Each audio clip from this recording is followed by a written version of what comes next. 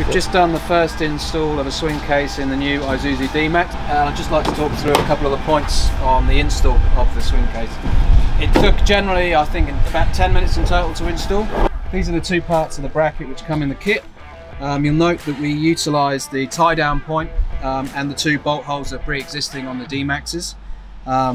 So in order to line that up, you do need to take a small little nick out of your tub liner, just in the corner there, just so it drops down low enough. First, then you tighten those two up and pop the two self-tappers through. With the second part of the bracket, it's just a couple of bolts there, a couple of nuts, sorry. And then with the tail end, or the front end of the bracket, we just trace the footprint of that bracket and cut it out with a multi-tool, just so it sits flush against the tray.